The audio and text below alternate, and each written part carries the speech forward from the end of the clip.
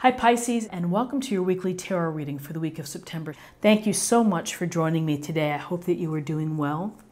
This reading is for any sun, moon, or rising Pisces. We'll take a look at the awareness or the big ideas for the week, guidance and possible outcomes.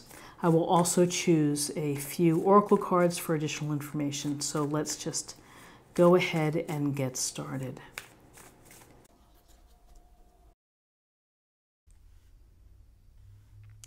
Okay, so we have the Nine of Pentacles, we have the Emperor, Major Arcana, and we also have the Hermit, Major Arcana. So the Nine of Pentacles represents this woman here. She's standing in her garden, and on her arm is a falcon on her gloved hand. And behind her, we see lots of fruit, we see lots of pentacles. We get a real true sense of her abundance, of the comfort and the privacy of her home.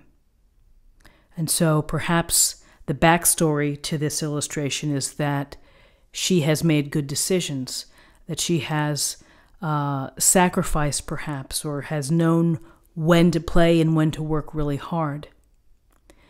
There's a big idea here of independence, of doing the things that you need to do in order to create and to build the comfort and the security, the wealth or the prosperity that you seek. And so everybody's version of that is different, but there's a real sense of being very capable. And here she is, she's in luxury. She's also taking the time to enjoy the fruits of her labor. Here's the hobby with the falcon.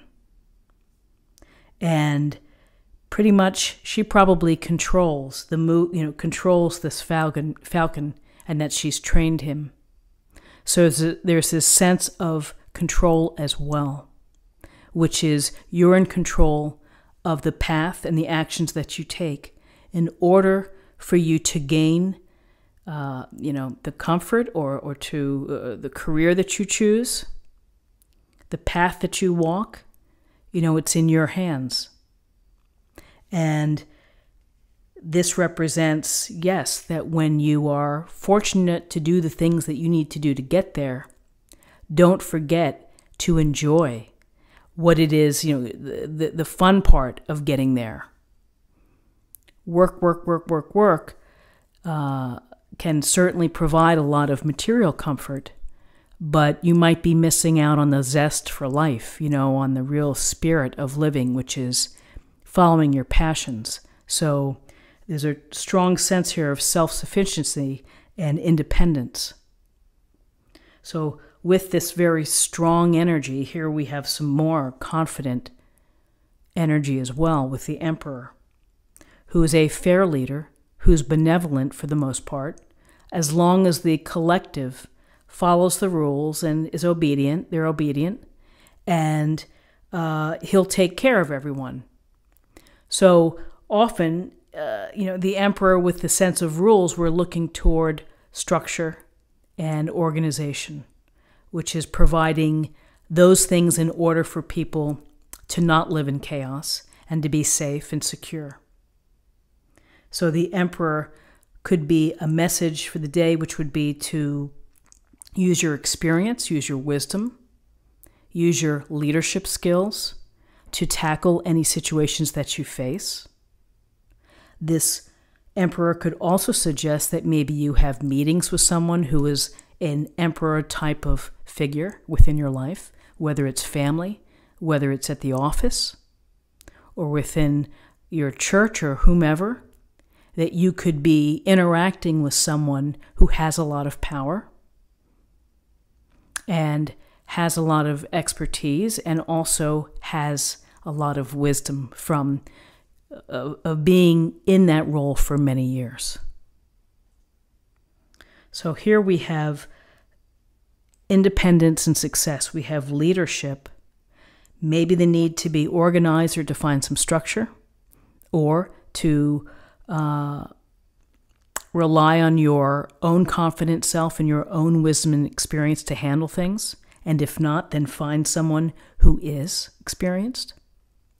And then we have the lantern, the wise old man with the lantern, which is the direction for you to turn that lantern inward and to think about what's going on within your life.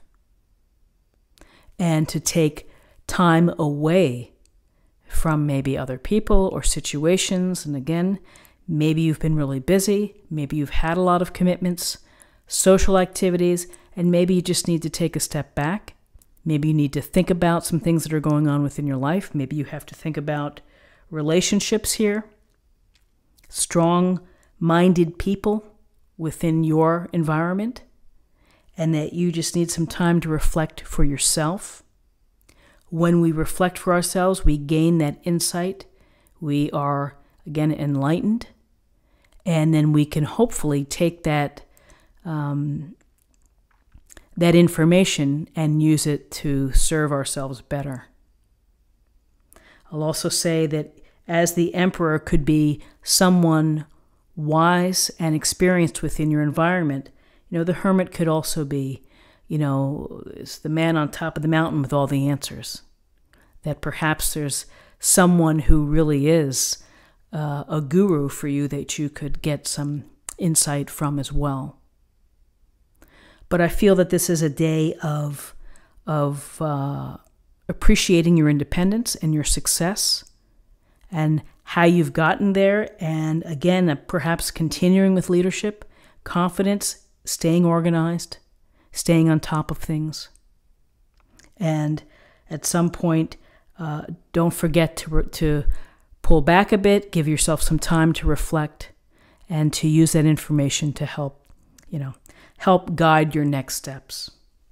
So let's take a look at the numbers. We have 9, and 4 is 13, and another 9. So 13 and 9 is 22. Let me just double check my math. Okay. Yeah, it looks like it's 22. And 22 is the master number. It's the master builder. And that master builder is really the architect, which is if you dream it, and if you plan it, and if you organize it, you are able to bring that idea into reality.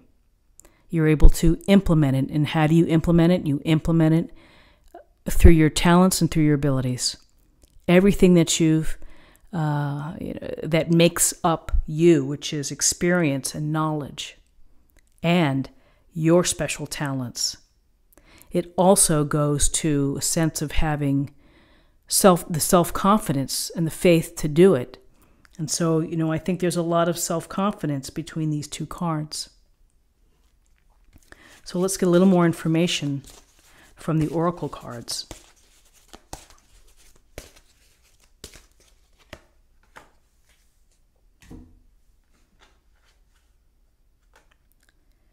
Balance. I bring a state of perfect harmony into my world, and I do so without judgment. So the balance is, again, the balance of everything going on in your life. You know what works best for you. And interesting, the piece here about I do so without judgment is don't be hard on yourself and trust your instincts of what you need in order to stay in balance. So this is what I have for you for the day. I hope that you found something helpful. If you did, please subscribe if you haven't already. Like, share, or comment, and I'll see you tomorrow for another reading. Thanks so much. Bye-bye.